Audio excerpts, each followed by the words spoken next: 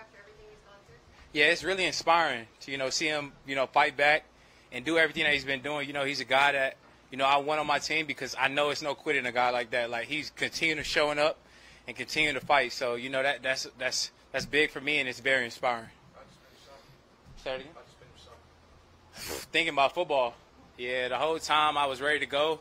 But, went to Hawaii with Coach Sting and a couple of the Texans, got some good work out there and just rested my body, to get ready for now. So, I'm ready to go. What does it mean to you to have Larry Tunsil call you one of the top 5 safeties in the league already this only your second year?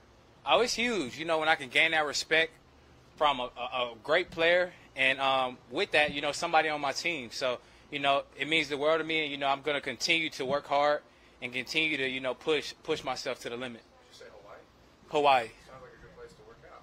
Oh, yeah, it was pretty hot, but, it was a cool breeze, no humidity. So it was fun. So did you stay going? It was me, Sting, Jacoby, and Christian Harris. Yeah. Jalen, tandem that you and Jimmy picked for, how exciting is that? What kind of tandem, in your opinion, could it be as far as in the league? Oh, a great tandem. When I can go out there and play with somebody that's that good and, plays with his hair on fire, a guy that wants to hit.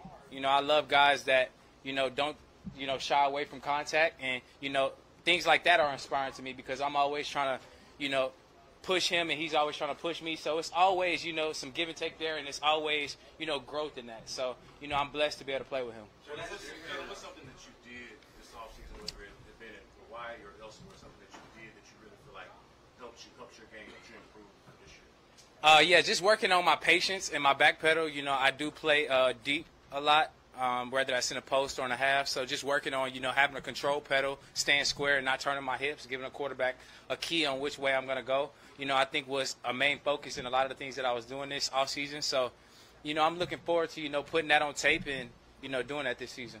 Last year you were very aggressive. You had a lot of tackles. This defensive scheme, this new defensive scheme that you're in, does it limit you from being that aggressive again, or does it feed right into what you like to do?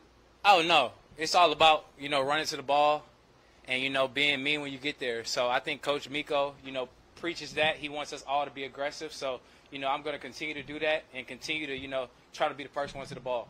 What did you all work on when you were in Hawaii? What did you work out? How'd you work out? A lot of change of direction, a lot of ball drills, and a lot of footwork on the line. I don't play corner, but we were doing a lot of, man work, whether that was, off man or even press man, just getting to work and see different releases and stuff like that because, you can never, work too much or you can never master it. You always working to, continue to get better and better. So, that was kind of the whole thing of why we went out to Hawaii. So I get this chance to kind of sit down and talk about each other and learn some things about each other? Oh, yeah, it was good, to just connect. I feel like me, Stingley, Jacoby, and Christian, spend a good amount of time together, but it's always good to, go somewhere else and do it. So it was cool to, go out on the beach and chill with them, work out with them, and, continue to connect with my teammates. So you spend so much time with Stingley, and obviously y'all were putting in work. And, of course, you finished the season last year, healthy and all that. Looking to do that this year. What are some things that you're seeing from him, some observations that you have from Stingley coming into this year? Oh, yeah, he's a dog. He's hungry. I'm really confident in his ability, and I think he's a great player. I think he wants to get better, and I think the biggest thing that a lot of people can't really see at corner is, the smartness and, his ability to understand everything that's going on around him. He's one of the smartest corners I've ever played with, and, we play Madden a lot together. So I could obviously see it on there. He knows the route concepts, every route concept there is.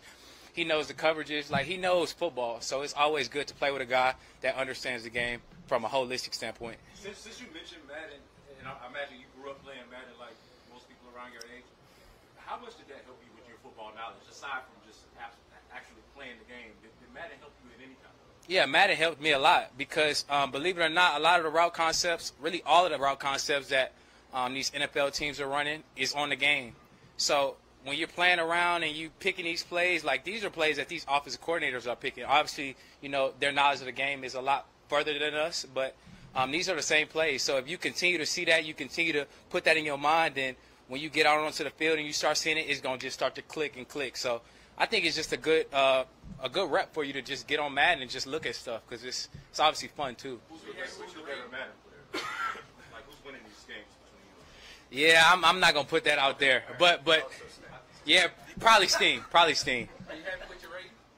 I'm not really worried about that right now. You know, I seen it, but obviously I have a lot more work to do and a lot more things that I want to, you know, accomplish, especially team-wise. So, you know, I'm not really, you know, putting much focus onto that right now. You, Sting, and Christian had roles last year, and you were part-time starters, full-time starters, but you also are still young on this team. How do you balance being more vocal leaders while taking advice from guys like Jimmy, guys like Denzel, guys like Steven, who have been better than something? I think the biggest thing is being, you know, having no ego, being selfless, and also being open to learning. You know, obviously, like I said, Stingley knows a great amount about the game. Christian knows a great amount about the game. But when you approach every day like you know nothing, I think that's where you continue to see the growth that you want to see, and you continue to build on that. So just coming in every day with, you know, that mindset of I need to learn more. I'm trying to learn something different. And I think that's what we've all trying to do. Do you still calling the plays, or at least to start off? What does it do to have guys who have already been in the type of defense before to kind of show you a little bit more of the ropes of what he's looking for? It's big because I think he does a great job at communicating what he's looking for and, you know, making it very clear. So when you have, you know, a coach that does that, I think it makes it really easy for you as a player to just go out there and, you know, put it on the field or try to put it on the field and continue to work, you know, to master that. And the players who've been in that scheme before, same thing. They can give you advice, right? Definitely. Yeah, definitely. Jimmy has, you know, played in the system, so he knows a good amount about the system. A lot of players that play here have played on other teams with this system, so, you know, they have great knowledge, and I'm looking forward to, you know, continuing to learn from them. As a Texan, you probably know more than anybody that the city of Houston has a complicated and beautiful and unusual relationship with the NFL, and that not all Houston Texans are Houston Texans fans. For the people that are interested in the team and maybe want to come on board or want to be a part of NFL football again, what do you have to say to those people that aren't already on board but you want them to? That's a great question. And I don't know if I have, you know, an answer for that, but I would probably just say that we're out here working hard and we're trying to, you know, master our craft and continue to get better. Jalen, in what ways have you seen, is this team different, or in what ways have y'all grown from last year? Yeah, obviously we have new players and, you know, a new scheme. But I think just the confidence is continuing to grow with, you know, us, especially myself as a younger player, you know, just continue to see things and continue to learn. I think that's the biggest thing. Our confidence is just continue to grow and continue to get better. So when you can do that, I think you can go out on the field and make more plays and, you know, in turn lead to more wins.